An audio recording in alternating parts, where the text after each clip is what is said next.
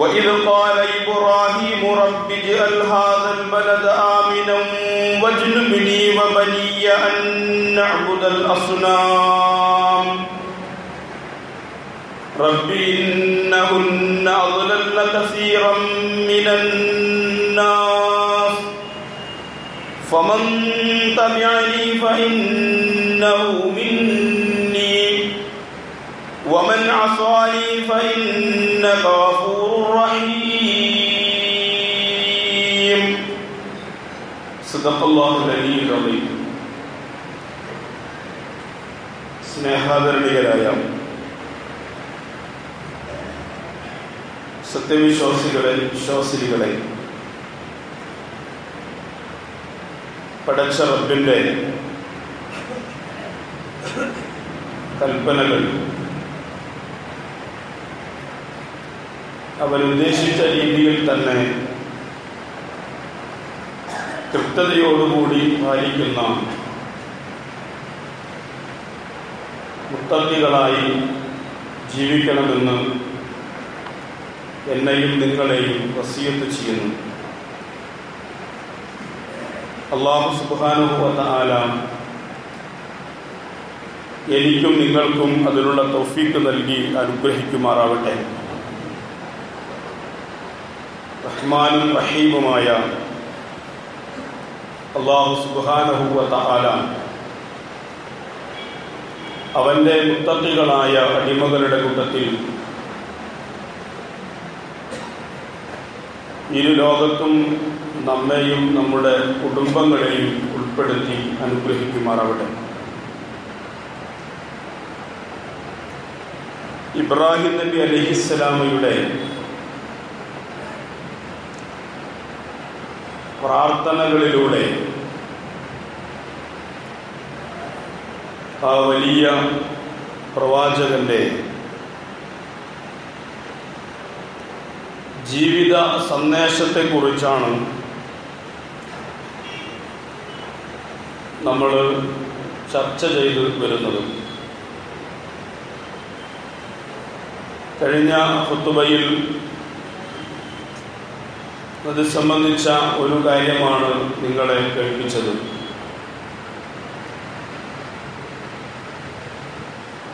ഈ പ്രവാചകന്റെ പേരുകൊണ്ട് തന്നെ നാമകരണം ചെയ്യപ്പെട്ട സൂറത്ത് ഇബ്രാഹിം എന്ന അധ്യായത്തിൽ ഏതാണ്ട് 35 മുതൽ 41 വരെയുള്ള കുറെ അധികം സൂക്തങ്ങളിൽ ഇബ്രാഹിം നബി അലൈഹിസ്സലാമയുടെ ചില പ്രാർത്ഥനകൾ അല്ലാഹു സുബ്ഹാനഹു വ തആല നമുക്ക് പരിചയപ്പെടുത്തി തരുന്നുണ്ട്. ആ പ്രാർത്ഥനകളിൽ ഇബ്രാഹിം നബി അലൈഹിസ്സലാം സ്വന്തത്തിനു വേണ്ടിയുള്ള ഒരു പ്രാർത്ഥന മാത്രമല്ല നടത്തുന്നത്. നമ്മൾ പ്രാർത്ഥിക്കുമ്പോൾ നമ്മുടെ സ്വന്തം കാര്യങ്ങൾ നമ്മൾ പറയാറുണ്ട്. നന്നേ കൂടിയാൽ നമ്മുടെ മക്കളുടെ കാര്യങ്ങൾ, നമ്മുടെ മാതാപിതാക്കളുടെ കാര്യങ്ങൾ നമ്മൾ നമ്മുടെ പ്രാർത്ഥനയിൽ പരിഗണിക്കാറുണ്ട്. എന്നാൽ അവിടെ നിന്നും അപ്പുറത്ത് ഒരു ജനതയ്ക്ക് വേണ്ടിയും ഒരു നാടിനു വേണ്ടിയും ഒരു രാജ്യത്തിനു വേണ്ടിയും രാജ്യനിവാസികൾക്ക് വേണ്ടിയും ഇബ്രാഹിം നബി അലൈഹിസ്സലാം നടത്തുന്ന പ്രാർത്ഥനകൾ നമുക്കിവിടെ കാണാൻ സാധിക്കും. നമ്മുടെ പ്രാർത്ഥനകൾ നമ്മൾ പലപ്പോഴും പരിഗണിക്കുന്നത് നമ്മുടെ ആത്മമിത്രങ്ങളെയോ ആദർശ ബന്ധുക്കളെയോ ആയിരിക്കും. ഈ ആത്മമിത്രങ്ങളിൽ നിന്നും ആദർശ ബന്ധുക്കളിൽ നിന്നും ഒരു പടി കൂടി മുന്നോട്ട് പോയി അതിനു പുറത്തുള്ള ആളുകളെയും പരിഗണിക്കുന്ന രീതിയിൽ ഇബ്രാഹിം നബി അലൈഹിസ്സലാമിയുടെ പ്രാർത്ഥനകൾ നമ്മൾ കാണുകയാണ്. റബ്ബി ജ്അൽ ഹാദൽ ബലദ ആമിന, ഇബ്രാഹിം നബി അലൈഹിസ്സലാം അള്ളാഹുവിനോട് പ്രാർത്ഥിക്കുകയാണ്, റബ്ബിജ്അൽ ഹാദൽ ബലദ ആമിന. അള്ളാഹുവേ, ഈ നാടിനെ നീ ഒരു സുരക്ഷിതമായ, അമ്നുള്ള, നിർഭയത്വമുള്ള ഒരു നാടാക്കി മാറ്റണം. വജ്നുബ്നി വബനിയ അൻ നഅ്ബുദൽ അസ്നാം. എന്നെയും എൻ്റെ മക്കളെയും വിഗ്രഹാരാധനയിൽ നിന്ന് നീ ഒഴിവാക്കുകയും ചെയ്യണം. വിഗ്രഹാരാധിച്ചു വരുന്ന ഒരു ചുറ്റുപാടിൽ നിന്ന്, ഒരു സാഹചര്യത്തിൽ നിന്ന് എന്നെയും എൻ്റെ മക്കളെയും നീ അകറ്റി നിർത്തുകയും ചെയ്യണം. അപ്പൊ ഇവിടെ ഇബ്രാഹിം നബി അലൈഹിസ്സലാം ആ നാടിനു വേണ്ടിയാണ് പ്രാർത്ഥിക്കുന്നത്. സൂറത്തുൽ ബഖറയിലും ഇതേ പ്രാർത്ഥന നമുക്ക് കാണുവാൻ സാധിക്കും. ഇദ് ഖാല ഇബ്രാഹിം റബ്ബിജ്അൽ ഹാദാ ബലദൻ ആമിന. അല്ലാഹുവേ, നീ ഈ നാടിനെ ഒരു സുരക്ഷിതമായ, ഒരു നിർഭയത്വമുള്ള നാടാക്കി മാറ്റണം. തൻ്റെ നാടിനോടും ആ രാജ്യനിവാസികളോടുമുള്ള ഇബ്രാഹിം നബി അലൈഹിസ്സലാമയുടെ ഒരു മാനസികമായ അടുപ്പം ഈ പ്രാർത്ഥനകളിൽ നമുക്ക് നിഴലിച്ചു കാണുകയാണ്. സ്വന്തം പിതാവിനോട് അദ്ദേഹം തർക്കിക്കുന്നത് വിശുദ്ധ ഖുർആൻ ഉദ്ധരിക്കുന്നുണ്ട്. തൻ്റെ പ്രാർത്ഥനകളിൽ മാത്രമല്ല, തൻ്റെ പ്രബോധന പ്രവർത്തനങ്ങളിൽ ഉടനീളം ഈ പ്രാർത്ഥനയോട് നീതി പുലർത്തുന്ന സമീപനമാണ് ആ പ്രവാചകൻ സ്വീകരിച്ചിട്ടുള്ളത്. അല്ലാതെ ഒരു കാര്യം പ്രാർത്ഥിക്കുക പലപ്പോഴും അങ്ങനെയാണ്. ഈ പ്രാർത്ഥനയും പ്രവർത്തനവും ഒരുമിച്ച് പോകേണ്ടതാണ്. പ്രാർത്ഥനയ്ക്ക് വിരുദ്ധമായി നമ്മൾ പ്രവർത്തിക്കുകയും എന്നിട്ട് നമ്മുടെ പ്രാർത്ഥനകൾ സ്വീകരിച്ചില്ല എന്ന് നമ്മൾ പരിതപിക്കുകയും ചെയ്യുന്നതിൽ അർത്ഥമൊന്നുമില്ല. നല്ല രിസിക്കിന് വേണ്ടി, നല്ല ആഹാരത്തിന് വേണ്ടി നമ്മൾ അല്ലാഹുവിനോട് പ്രാർത്ഥിക്കുന്നുവെങ്കിൽ അത് നമ്മൾ അടച്ചിട്ട റൂമിലോ അല്ലെങ്കിൽ കെട്ടിയുണ്ടാക്കിയ പള്ളികളിലോ ഇരുന്ന് പ്രാർത്ഥിച്ചതുകൊണ്ട് മാത്രം കാര്യമില്ലല്ലോ. അത് പ്രാർത്ഥിക്കുന്നതോടൊപ്പം തന്നെ അതിനനുസൃതമായ പ്രവർത്തികൾ നമ്മൾ ചെയ്യണം. അസുഖം മാറാൻ വേണ്ടി നമ്മൾ പ്രാർത്ഥിക്കാറുണ്ട്. എല്ലാ രോഗത്തിനും ശിഫ നൽകുന്നവൻ അല്ലാഹുവാണ്, തർക്കമൊന്നുമില്ല. പക്ഷെ പ്രാർത്ഥന കൊണ്ട് മാത്രമാണോ ശിഫ ഉണ്ടാവുക? ചികിത്സ ഉണ്ടാവേണ്ടതുണ്ടോ? ചികിത്സിക്കണം. ആ ചികിത്സയുടേതായ വഴികൾ നമ്മൾ സ്വീകരിക്കണം. എന്നിട്ടും നമ്മൾ അല്ലാഹുവിനോട് പ്രാർത്ഥിക്കുകയും ചെയ്യണം. പ്രാർത്ഥനയും പ്രവർത്തനവും തമ്മിൽ ഒരുമിച്ച് പോകേണ്ട കാര്യമാണ്. ജീവിതത്തിൽ സമാധാനത്തിന് വേണ്ടി, സംതൃപ്തിക്ക് വേണ്ടി നമ്മൾ അല്ലാഹുവിനോട് പ്രാർത്ഥിക്കാറുണ്ട്.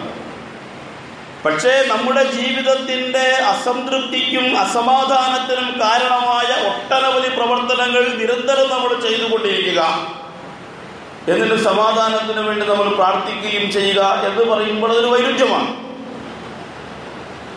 ഇബ്രാഹിം നബി അലൈഹിസ്സലാമിയുടെ പ്രാർത്ഥനകൾ നമ്മൾ പരിശോധിക്കുമ്പോൾ ആ പ്രാർത്ഥനക്ക് അനുസൃതമായ പ്രവർത്തനങ്ങളുമായിട്ടാണ് ആ പ്രവാചകൻ മുന്നോട്ട് പോകുന്നത്. തൻ്റെ പിതാവിനോട് അദ്ദേഹം പറയുന്ന വർത്തമാനങ്ങളും, യാ അബതി ലിമ തഅബുദു മാ ലാ യസ്മഉ വലാ യുബ്സിറു വലാ യുഗ്നി അൻക ശൈഅ. ഒരു ഉപകാരവും ചെയ്യാൻ കഴിയാത്ത, കാണാനോ കേൾക്കാനോ കഴിയാത്ത, അല്ലയോ ഉപ്പ, താങ്കൾക്ക് വേണ്ടി ഒരു പ്രയോജനവും ചെയ്യാൻ കഴിയാത്ത ഈ വിഗ്രഹങ്ങളെ താങ്കൾ എന്തിനാണ് ഇങ്ങനെ പൂജിച്ചു കൊണ്ടിരിക്കുന്നത്? ലിമ തഅബുദു ശൈത്താൻ. പിശാചിനെയാണല്ലോ താങ്കൾ ഈ ആരാധിക്കുന്നത്. ഇബ്രാഹിം നബി അലൈഹിസ്സലാമിയുടെ ഈ വർത്തമാനങ്ങൾ പൗരോഹിത്യത്തിന്റെ ആ കാലഘട്ടത്തിൽ ഏറ്റവും അറിയപ്പെടുന്ന ഒരാളെ സംബന്ധിച്ച്, ആസറിനെ സംബന്ധിച്ച് അത് ഉൾക്കൊള്ളാൻ കഴിയുന്നതായിരുന്നില്ല. അതുകൊണ്ട് തന്നെ പിതാവ് ഇബ്രാഹിം നബി അലൈഹിസ്സലാമിയോട് പറയുന്ന കാര്യം എന്താ? അറായിബുൻ അൻത അൻ ആലിഹതി യാ ഇബ്രാഹിം ലഇല്ലം തൻതഹി ലഅർജുമന്നക വഹ്ജുർനി മലിയ. അല്ല ഇബ്രാഹിമേ, എന്നെയും എൻ്റെ ദൈവങ്ങളെയും ആക്ഷേപിക്കാനാണോ നീ തീരുമാനിച്ചത്? എന്നാൽ ഞാൻ നിന്നെ ലഅർജുമന്നക, ഞാൻ നിന്നെ എറിഞ്ഞോടിക്കും, എറിഞ്ഞുകൊല്ലും ഞാൻ നിന്നെ. ഇബ്രാഹിം നബി അലൈഹിസ്സലാം വളരെ സ്നേഹവാത്സല്യത്തോടു കൂടി, യാ അബത്തി എന്നാണ് ഖുർആന്റെ പ്രയോഗം. യാ അബി എന്ന് വിളിച്ചാൽ മതി. എൻ്റെ ഉപ്പ എന്നതിന് സാധാരണ നമ്മൾ യാ അബി എന്നാ പറയാം. ഇങ്ങനെ യാ അബത്തി എന്ന പ്രയോഗം ആ പിതാവിനോടുള്ള എല്ലാ ആദരവും, എല്ലാ സ്നേഹവും, എല്ലാ ബഹുമാനവും ആ പദത്തിൽ ഉൾച്ചേർന്നിരിക്കുന്നു എന്നാണ്. യാ അബത്തി, എന്റെ പ്രിയപ്പെട്ട ഉപ്പ, ഞാൻ താങ്കളുടെ കാര്യത്തിൽ ഇന്നി അഖാഫു അൻ യമസ്സക അദാബും മിനർ റഹ്മാൻ, പരമകാരുണ്യകരിൽ നിന്ന് ഒരു ശിക്ഷ നിങ്ങളെ ബാധിക്കും എന്ന് ഞാൻ ഭയപ്പെടുകയാണ്.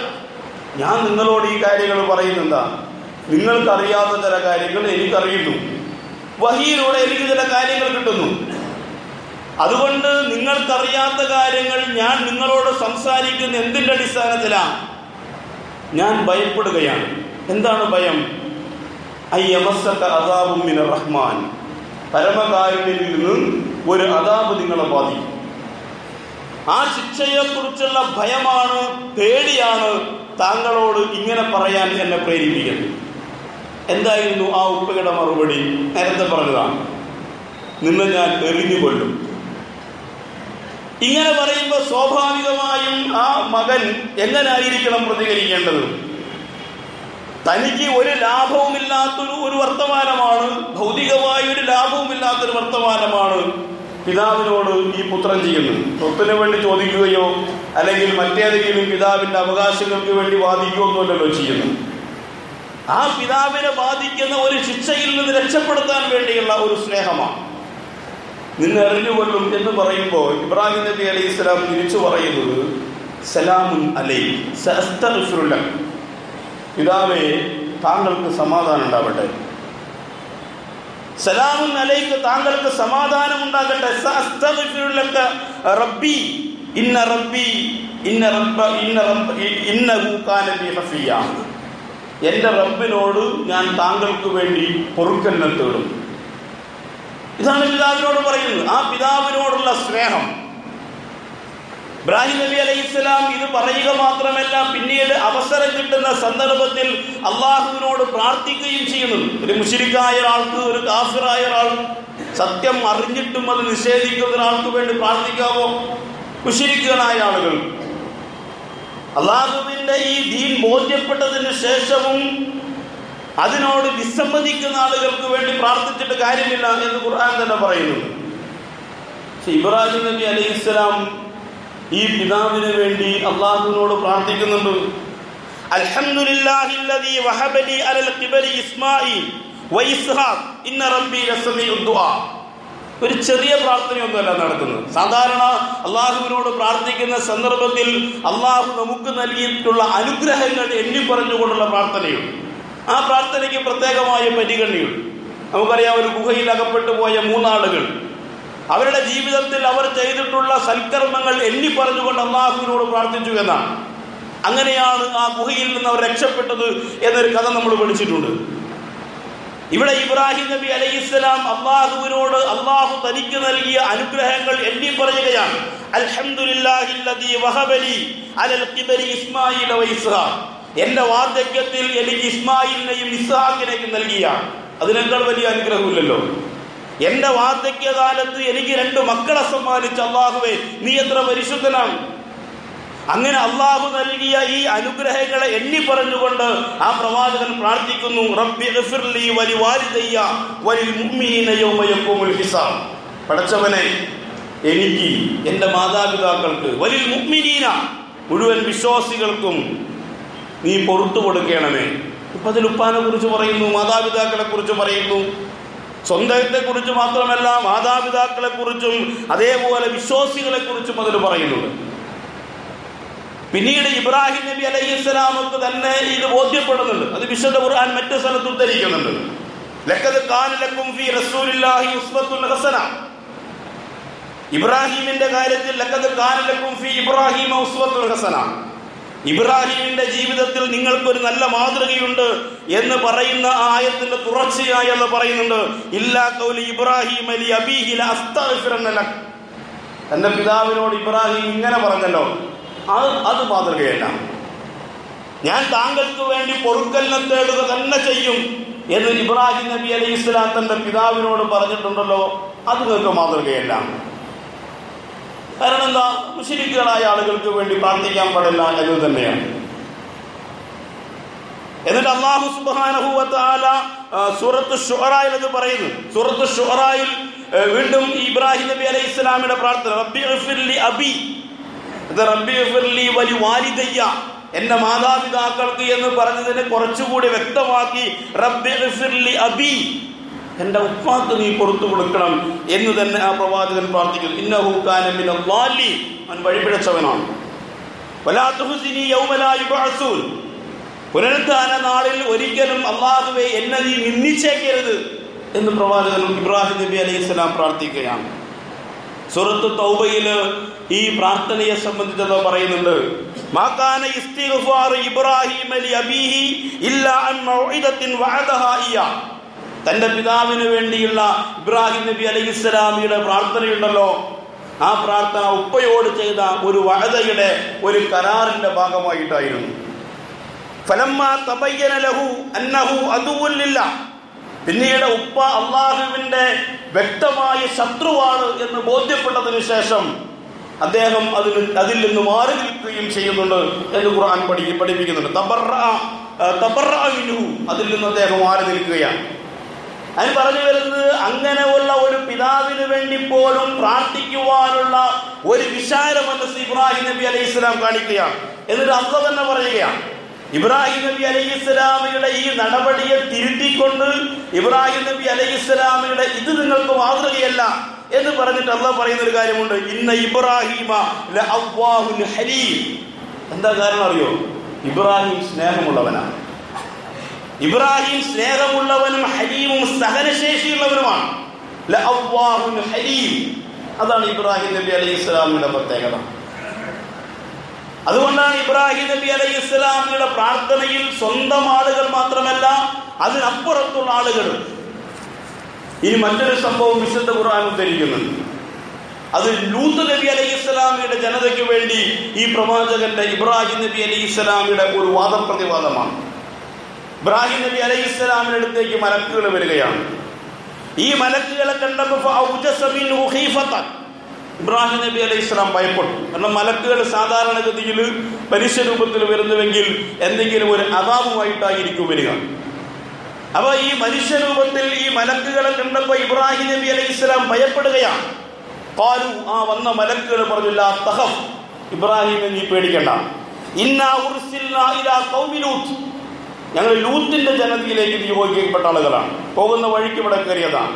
ഇബ്രാഹിം നബി അലൈഹിസ്സലാമിയുടെ അതേ കാലഘട്ടത്തിലാണ് ലൂത്ത് നബി അലൈഹിസ്സലാം സദൂം എന്ന് പറയുന്ന പ്രദേശത്ത് പ്രബോധന പ്രവർത്തനങ്ങളുമായി നിയോഗിക്കപ്പെടുന്നത്. അപ്പൊ ആ ജനതയെ നശിപ്പിക്കാൻ വേണ്ടി തീരുമാനിച്ചതാണ്. അതിന് വേറെ കാരണങ്ങളുണ്ട്. അപ്പൊ ആ ജനതയിലേക്ക് ഞങ്ങൾ നിയോഗിക്കപ്പെട്ടവരാണ്, നീ പേടിക്കണ്ട. അപ്പോഴാണ് ആ പ്രവാചകർ ആശ്വാസമായത്. അങ്ങനെ പിന്നെ ആ മലക്കുകൾക്ക് വിരുന്നൊരുക്കിയതൊക്കെ വിശുദ്ധ ഖുർആൻ നമുക്ക് ചിത്രീകരിക്കുന്നുണ്ട്. അങ്ങനെ അങ്ങനെ ഇബ്രാഹിമിനുള്ളത് ഭയം നീങ്ങിപ്പോയപ്പോൾ, ആ പേടിയൊക്കെ മാറി തന്നെയോ തന്റെ ജനതയോ പിടികൂടാൻ വന്നതല്ല എന്ന് മനസ്സിലാക്കുകയും ആ മലക്കുകൾ തന്റെ മുമ്പിൽ വന്നിരിക്കുകയും സൗഹൃദ സംഭാഷണമൊക്കെ നടത്തുകയും ചെയ്തപ്പോ എല്ലാ പേടിയും എല്ലാ ഭീതിയും നീങ്ങിയപ്പോ മാത്രമല്ല ഇസ്ഹാഖ് നബി അലൈഹിസ്സലാമിയെ കുറിച്ച് സന്തോഷ വാർത്തയും മലക്കുകൾ അവിടെ അറിയിക്കുന്നുണ്ട്. എന്നിട്ട് യുജാദിലുനാ ഫീ ഖൗമി ലൂത്ത്, എന്നിട്ട് പിന്നെ ആ പ്രവാചകൻ ചെയ്യുന്നത് എന്താ? ലൂത്തിന്റെ ജനതയ്ക്ക് വേണ്ടി വാദിക്കുകയാണ്. ലൂത്ത് നബി അലൈഹിസ്സലാമിയുടെ ജനതയ്ക്ക് വേണ്ടി വാദിക്കുകയാണ്. ആ ജനതയെ നശിപ്പിക്കണോ? ആ ജനതയല്ല നശിച്ചു പോട്ടെ എന്ന ഒരു മനോഭാവമല്ല, ആ ജനതയെ നശിപ്പിക്കണോ എന്ന് ആ മലക്കുകളോട് തർക്കിക്കുകയാണ് ലൂത്ത് നബി അലൈഹിസ്സലാം. ബൈബിള് ഈ ഒരു കഥ ആയിട്ട് ഉദ്ധരിക്കുന്നുണ്ട്. അള്ളാഹുവിനോട് ഇബ്രാഹിം നബി അലൈഹിസ്സലാം തർക്കിക്കുകയാണ്. അള്ളാഹുവേ, ആ നാട്ടിൽ ഒരു 50 കർത്താവേ, ഒരു 50 ധർമ്മിഷ്ഠരായ ആളുകൾ ഉണ്ടായിരിക്കെ തന്നെ ഈ ദുഷ്ടന്മാരായ ആളുകളെ നശിപ്പിക്കുമ്പോൾ ശിഷ്ടന്മാരായ ആളുകളും അതിൽ പെട്ടുപോകുമല്ലോ. അതുകൊണ്ട് ഒരു 50 ധർമ്മിഷ്ഠർ ആ കൂട്ടത്തിലുണ്ടെങ്കിൽ, ഇത് തർക്കിച്ചപ്പോ അള്ളാഹു പറയണം, ഒരു 50 നല്ല മനുഷ്യന്മാർ ആ കൂട്ടത്തിലുണ്ടെങ്കിൽ ഞാൻ അവരെ നശിപ്പിക്കില്ല. ഇബ്രാഹിം നബി അലൈഹിസ്സലാം തിരിച്ചു ചോദിച്ചു, അള്ളാഹുവേ, 50-ൽ ഒരു 5 കുറവുണ്ടെങ്കിൽ ആ ജനതയെ രക്ഷിച്ചൂടെ? 45 ഉണ്ടെങ്കിൽ? അള്ളാഹു പറഞ്ഞു, 45 ഉണ്ടെങ്കിലും ശരി, ഞാൻ അവരെ നശിപ്പിക്കില്ല. വീണ്ടും ഇബ്രാഹിം നബി അലൈഹി ഇസ്ലാം ചോദിച്ചു, പടച്ചവനെ, ഒരു 35 ഉണ്ടെങ്കിൽ ആ ജനതയെ വെറുതെ വിട്ടൂടെ? 35 നല്ല മനുഷ്യന്മാരുണ്ടെങ്കിൽ ഈ ദുഷ്ടന്മാരായ ആളുകളെ നശിപ്പിക്കുമ്പോൾ ഈ 35 നല്ല മനുഷ്യന്മാർ പോവാണല്ലോ, അതുകൊണ്ട് അവരെ വെറുതെ വിട്ടൂടെ? അപ്പോഴും അള്ള പറഞ്ഞു, ശരി, 35 ഉണ്ടെങ്കിൽ. അങ്ങനെ തർക്കിച്ച് 10ലേക്ക് എത്തുകയാണ്.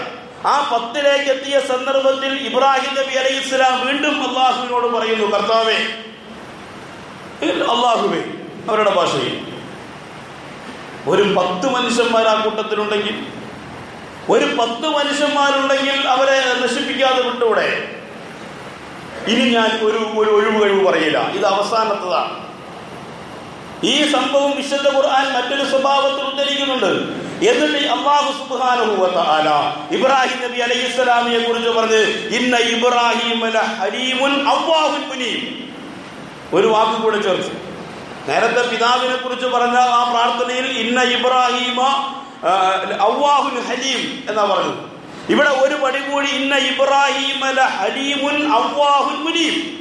ഇബ്രാഹിം അള്ളാഹുവിനോട് അതിയായ അടുപ്പമുള്ളവനും വിനയമുള്ളവനും അള്ളാഹുവിലേക്ക് തിരിയുന്നവനും അളവറ്റ സ്നേഹവും കാരുണ്യവും ഉള്ളവനാണ് ഇബ്രാഹിം. ഇതാണ് ഇബ്രാഹിം നബി അലൈഹി ഇസ്ലാമിന്റെ സന്ദേശം. സ്വന്തം ജനതയ്ക്ക് വേണ്ടിയും ആ പ്രവാചകൻ പ്രാർത്ഥിക്കുന്നു. ആ ജനത എങ്ങനത്തെ ജനതയാണെന്ന് നമുക്കറിയണം. ആ ജനതയ്ക്ക് വേണ്ടി രാജാവിനോട് തർക്കിക്കുന്നു. സൂര്യദേവനെയും ചന്ദ്രദേവനെയും ആരാധിച്ചു കൊണ്ടിരുന്ന നമ്രൂദിന്റെ മുമ്പിൽ പോയി ഏകനായ അള്ളാഹുവിനെ, തൗഹീദാണ്, ഏകനായ അള്ളാഹുവിനെ ആരാധിക്കണം എന്ന് പഠിപ്പിക്കുകയാണ്. സൂര്യദേവനെയും ചന്ദ്രദേവനെയും അവരുടെ പ്രതിപുരുഷന്മാരാണ് തങ്ങളെന്ന് അവകാശവാദം ഉന്നയിക്കുന്ന ആ ദൈവങ്ങളെ പൂജിച്ചു കൊണ്ടിരിക്കുന്ന ഇബ്രാഹിം, ഈ നമ്രൂദിന്റെ മുമ്പിൽ പോയി ഇബ്രാഹിം നബി അലൈഹി ഇസ്ലാം ഇവയൊന്നുമല്ല ആരാധിക്കേണ്ടത് എന്ന് പറയുന്ന സ്വഭാവത്തിൽ തന്നെ റബ്ബി അല്ലദീ യുഹ്യി വ യുമീത് എന്നുകൂടെ പറയുന്നു. എന്റെ റബ്ബ് ജനങ്ങളെ ജീവിപ്പിക്കുകയും മരിപ്പിക്കുകയും ചെയ്യുന്നവനാണ്. അഥവാ ഇബ്രാഹിം നബി അലൈഹി ഇസ്ലാമിയുടെ കാലഘട്ടത്തിൽ നമ്രൂദ് എന്ന് പറയുന്ന രാജാവ് ആ രാജ്യത്തിലെ പ്രജകളെ അകാരണമായി, അനാവശ്യമായി, ഒരു കാര്യവുമില്ലാതെ ചില ആളുകളെ ജയിലിലടയ്ക്കുന്നു, ചില ആളുകളെ തല്ലിക്കൊല്ലുന്നു, ചില ആളുകളെ വെട്ടിക്കൊല്ലുന്നു, ചില ആളുകളെ നാട്ടിൽ നിന്ന് പുറത്താക്കുന്നു.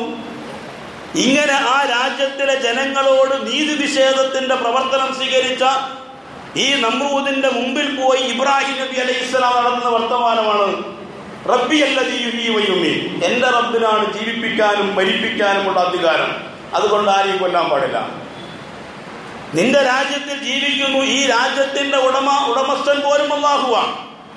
ഒരു കുറച്ചു കാലത്തേക്കുള്ള അധികാരമാണ് താങ്കളെ ഏൽപ്പിച്ചത്. ആ അധികാരത്തിന്റെ തിണ്ണബലത്തിൽ നിന്ന് ഈ രാജ്യത്തിലെ സാധാരണ പൗരന്മാരായ ആളുകളെ കൊന്നെടുക്കുക എന്നത് നിനക്ക് കരണീയമല്ല.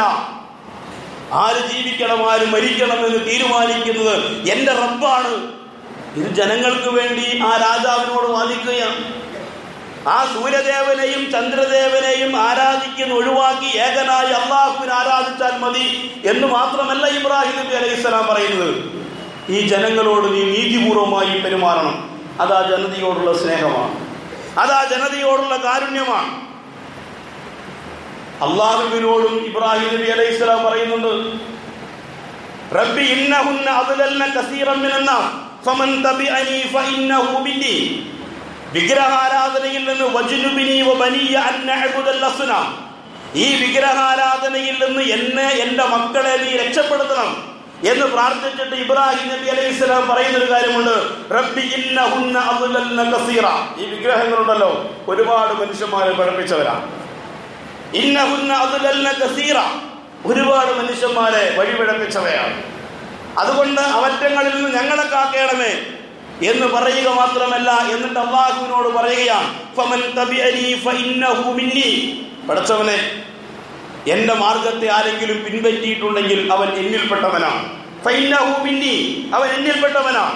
അതേസമയം വമൻ അസാനി, എന്നെ ആരെങ്കിലും ധിക്കരിക്കുകയാണെങ്കിൽ ഫഇന്നക ഗഫൂറുർ റഹീം, നീ പൊറുക്കുന്നവനും കാരുണ്യവാനുമാണല്ലോ. എന്താ പ്രാർത്ഥന! യഥാർത്ഥത്തിൽ അല്ലാഹുവേ, എന്നെ ധിക്കരിച്ച ആളുകൾ അക്കൂട്ടത്തിലുണ്ടെങ്കിൽ നീ കഠിനമായി ശിക്ഷിക്കുന്നവനാണല്ലോ. ഇതും അല്ലാഹുവിന്റെ വിശേഷമാണല്ലോ. നീ കഠിനമായി ശിക്ഷിക്കുന്നവനാണല്ലോ. ഇത്രയൊക്കെ ഞാൻ ഈ മനുഷ്യന്മാർക്ക് പറഞ്ഞു കൊടുത്തിട്ടും ഇങ്ങോട്ട് നേരാവാൻ തയ്യാറാവുന്നില്ലല്ലോ. നീ കഠിനമായി ശിക്ഷിക്കുന്നവനാണല്ലോ എന്നല്ല പറയുന്നത്. അസാനി, പടച്ചവനെ ആരെങ്കിലും എന്നെ ധിക്കരിക്കുന്നുവെങ്കിൽ നീ പൊറുക്കുന്നവനും നീ കരുണാവാനിധിയുമാണല്ലോ. ഇബ്രാഹിം നബി അലൈഹി സ്വലാം പറയാതെ പറയുന്ന കാര്യം എന്താ? നീ അവർക്ക് പുറത്തു കൊടുക്കണമെന്നാ. നീ നിന്റെ കാരുണ്യം, ആ വിശാലമായ കാരുണ്യം കൊണ്ട് അവർക്ക് പുറത്തു കൊടുക്കണമേ എന്ന് പറയാതെ പറയുകയാണ്. അതാണ് അല്ലാഹു പറഞ്ഞത്, ഇന്ന ഇബ്രാഹിം ഹലീമുൻ അവ്വാഹുൻ മുനീബ്. അതാണ് ഇബ്രാഹിം നബി അലൈഹി സ്വലാം.